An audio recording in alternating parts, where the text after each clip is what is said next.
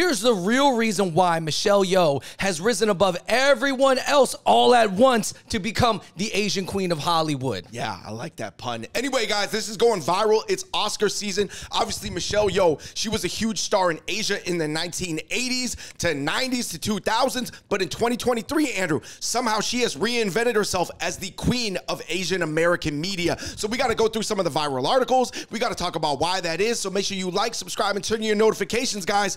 Everything, everywhere, all at once, Andrew, up for a bunch of Oscars. Andrew, let's just get into the first article, man. This went viral from Next Shark on Yahoo. She wouldn't listen to people who told her to retire. Do not tell me what to do. A lot of people, they were telling me to retire, give up your career, Michelle. And that was right before I got the script for Everything Everywhere All at Once. Yeah, I mean, that's very impressive, and you got to give it up to her, man. She, all these articles that we're going to be talking about, it's going to just show kind of how, like, tough she is, like, literally, like, physically and mentally. Yeah, I don't think you guys know, like, Michelle Yeoh, and we growing up called her Michelle Yao. She was a star in Asia for like decades. Literally, her first like win where she got known was 1983. And then, of course, Super Cop was in 1996. Andrew, some people were saying, man, I just hope the Oscars would recognize her this March. I love to see her win. She doesn't need to retire. She just needs to get those bunions taken care of. Apparently, Michelle Yeoh has gotten so famous recently, Andrew, her bunions became famous. Yeah, and honestly, Michelle Yeoh is really of that, like, Jackie Chan era. She's almost, like, I would say, Jackie Chan status. Yeah. At this stage. Well, she was the female Jackie Chan of Asia or the Chinese markets overseas. However, Andrew, this moves into this whole arc that we're going to talk about because in 2023, she like transferred, she went away for a while and then became quickly the queen of the Asian American sphere.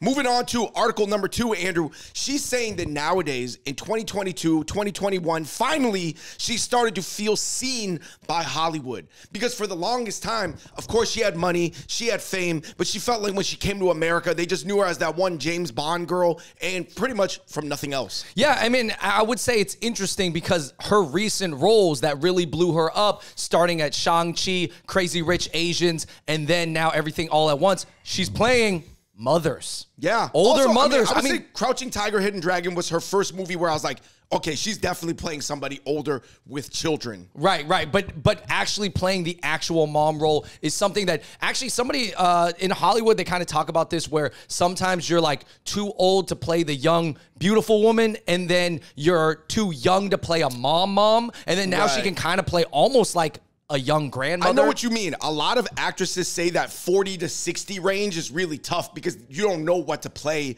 because people just don't write those roles in Hollywood. She also said, you know, as you get older, the roles get smaller and it seems like the numbers go up and these things go narrow and then you start getting relegated to the side and side more and more. So she was really, really happy, obviously, about Everything Everywhere All at Once. David, your Michelle Yeoh impression is definitely underrated. What's the next article? She said she won Miss Malaysia to shut up her mom. So I think there's so many things that are relatable about her story. By the way, Michelle Yeoh's mom is still alive right now. Wow. And she's still looking very young. And we got to get into her background later. But basically, it almost fits into that high expectation Asian's mother or Asian father thing. Because she was like, yeah, you know, I won Miss Malaysia just to shut my mother up. She kind of has some stories of like I don't want to say rebellious, but it's still somewhat of a Western life because where she comes from, there is a lot of Western influence in Malaysia. She almost grew up somewhat like an Asian American, even though she's 60, like you said, because of the colonial rule of British and French Indochina. Moving on, Andrew, in 1997, she went viral again because, of course, everything Michelle Yeoh is going viral right now because she was on David Letterman after James Bond came out. Yeah. And she said, Jackie is such a chauvinistic pig. Yo, to call out Jackie Chan, now, dude, let me tell you this. I'm sure Jackie Chan in his personal life is a wild dude or was a wild dude. But however, just to call him out like that is very funny. But I feel like... It was a joke. She was joking, but that she was joking and serious at the same time. But that comment nowadays would be taken a lot more seriously than it was obviously in 1997. And I think that's why it went viral 25 years later, right? Yeah. Also, not only that, she also did say that Jackie Chan saved her life one time on the set of something by catching her from falling off the But car. it's too late to cancel Jackie Chan. Some people were basically saying, like, man, I loved her kung fu movies made in the Asian market in the 1990s. Wing Chun was one of my favorites. Oh my gosh, Michelle Yeoh. And I think that that's something, obviously, that a lot of the Asian American kids don't know, Andrew, is that she was the star of hella hardcore martial arts movies in the 1990s in Asia. She was doing her own stunts. We can play a clip of her like almost dying like twice. Like things that they would never do nowadays, and honestly, like no actress at her level would ever do right now. Yeah, I think that she actually drove her own motorcycle on top of a truck. And of course, back then, they just like, you know, they didn't have the same liabilities and things like that. You know, Asia movies, specifically Chinese movies back then, they would just break every rule. Yeah. Moving on, Andrew.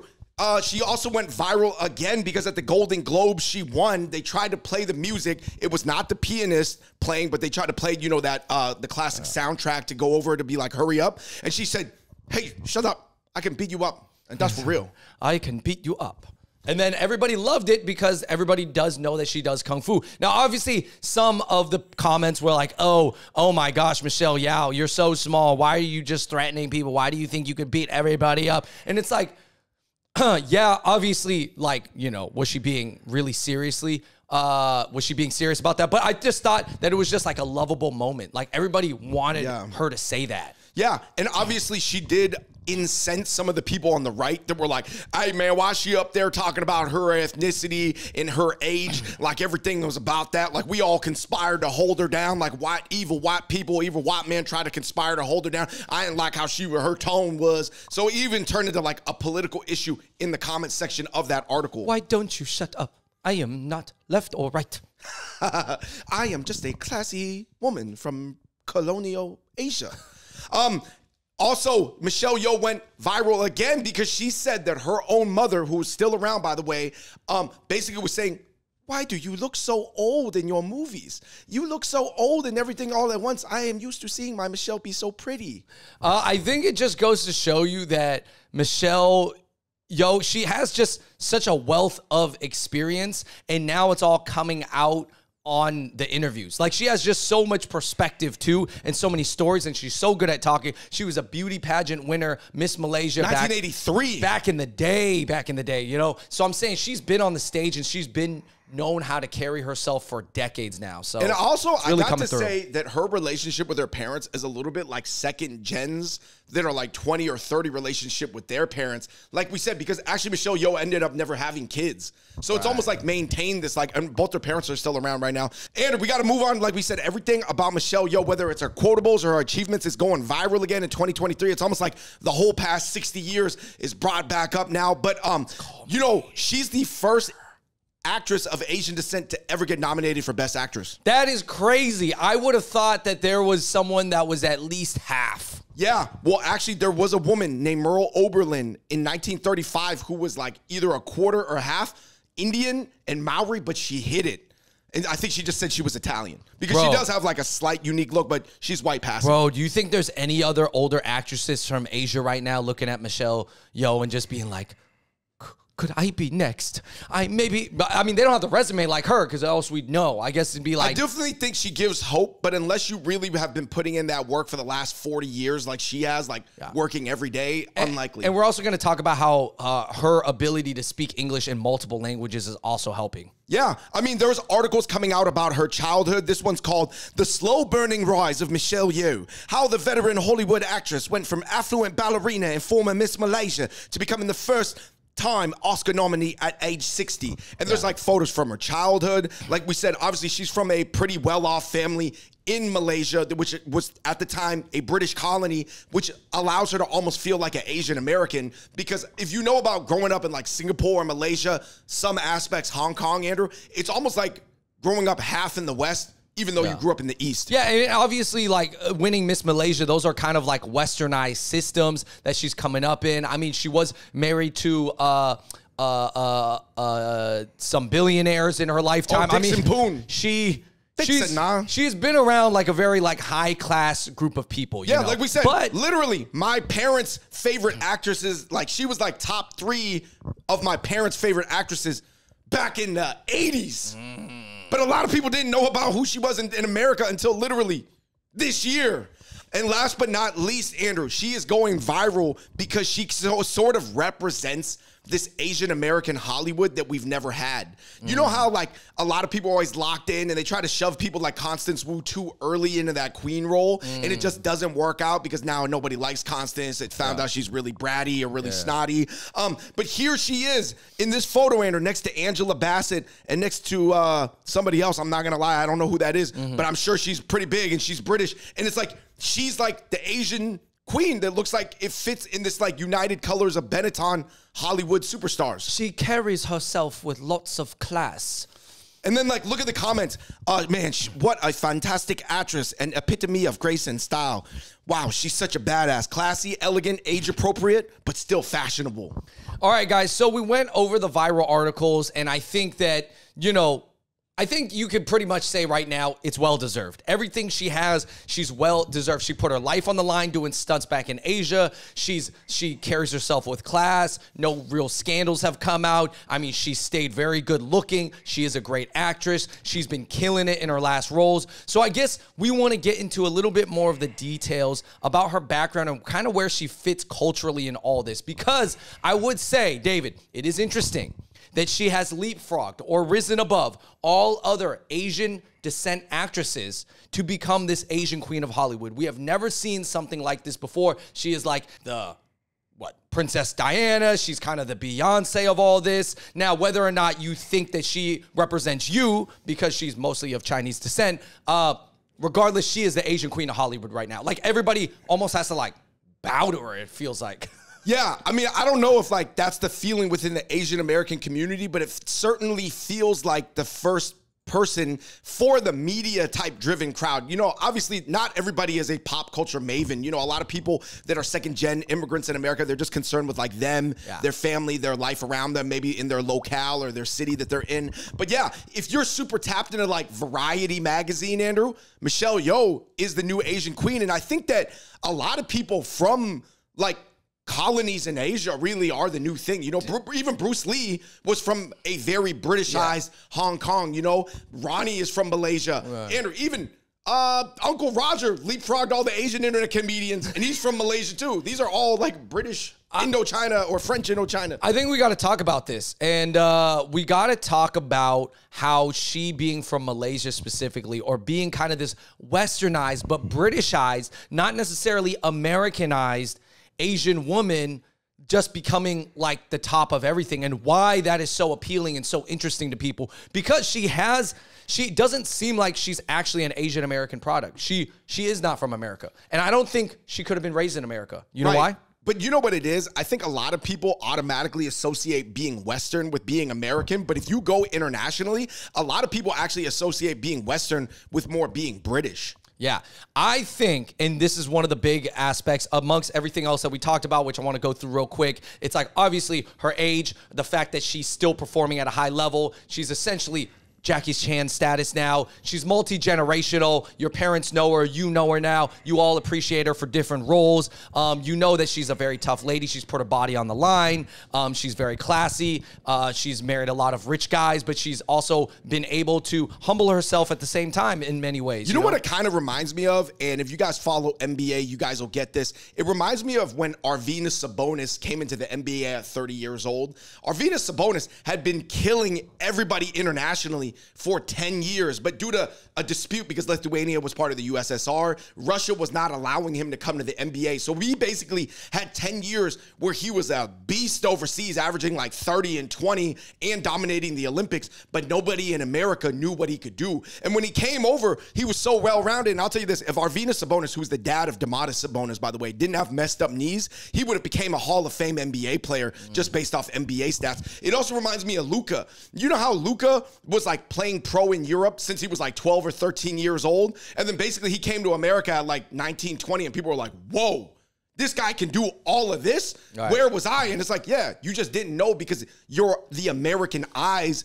weren't trained on it. Right. But I do think that Michelle Yeoh is unique in the sense that, you know, she's from a British colony, Malaysia, and I think her Western attitude is not taken after an American, actually. She's taking after, like, British people. Yeah, because and I feel like British people, because she grew up there for a number of years, I believe 15 to 22, like, people identify with her. Yeah, and I also want to say, like, you know, when you see like the Uncle Rogers or everybody else that's from Malaysia or even Indonesia, when you're talking about Rich Brian, you know, these right? Yeah, these international kids who kind of are able, that are super clever, they know multiple languages, they're kind of becoming the new Asian stars, minus the K-pop stuff. Aside from the K-pop stuff, these are the other Asian stars. Yeah, that it's are almost like up. the Chinese stars are all coming from French or British Indochina, and then the other side of the stars are all just coming from Korea. Yeah, because I think that there maybe is like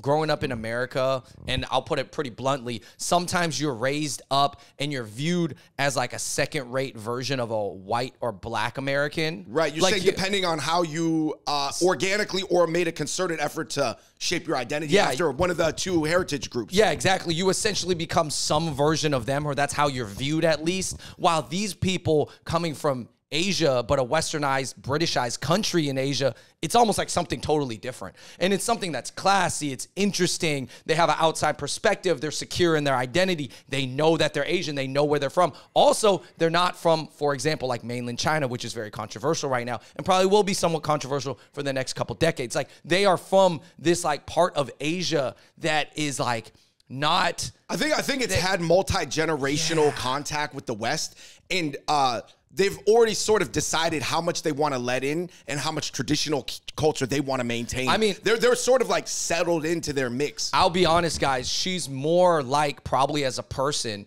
in a good and in both good and bad ways, more like the mother that she played in Crazy Rich Asians than she is the mother that she played in Everything Everywhere All at Once. Right, which was more of a, I guess, an Asian American struggle, right? Right. But I mean, all aside, guys, I think we can all agree Michelle Yeoh deserves it. Yeah, she deserves her flowers. Bro, if you see the work that she put in the past decades, it's incredible. So I mean, it's crazy to see somebody that I remember hearing about, like, since I was almost like a baby, and then it kind of leaves out of your mind for like 20, 30 years, or maybe like realistically 20 years, and then it comes all the way back in at a 10 out of 10 level. And you know what's another point, that reason why that she couldn't be from the Western world fully, like she couldn't be from America, because she wouldn't have got that many reps in America. She made so many movies and got to build her status over there, because in Asia, the stars are Asian. Versus over here, she might have, even if she won a couple pageants at a young age, she might have got shelved or shoved into these certain roles that were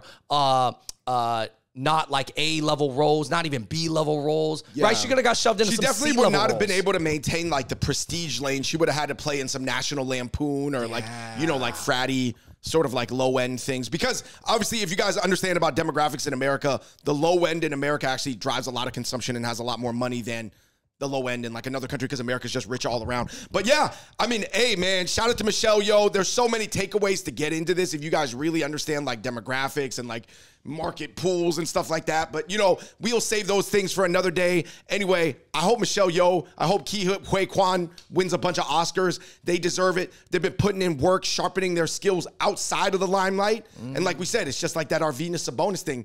They've been working. All right. But just outside of the eyeballs. Yo, shout out to Michelle Yeoh, the Arvinas Sabonis. I mean, honestly, but she's Arvinas beyond Sabonis Arvinas with Sabonis. more fresher knees. She's like what Luka is going to end up being, probably. All right, everybody, thank you so much for watching. Let us know in the comments down below what you think. What do you think about, could she have been an Asian American, or obviously are there certain things in growing up as an American that like kind of might like hinder your growth or hinder the type of repetitions that you get out here? So I don't know. Let us know what you guys think about this video if you found it interesting. Anyways, this was our breakdown about the Asian queen, Michelle Yeoh. All right, you guys, let us know in the comment section below. Until next time, we're the Hot Pot Boys. We out. Peace.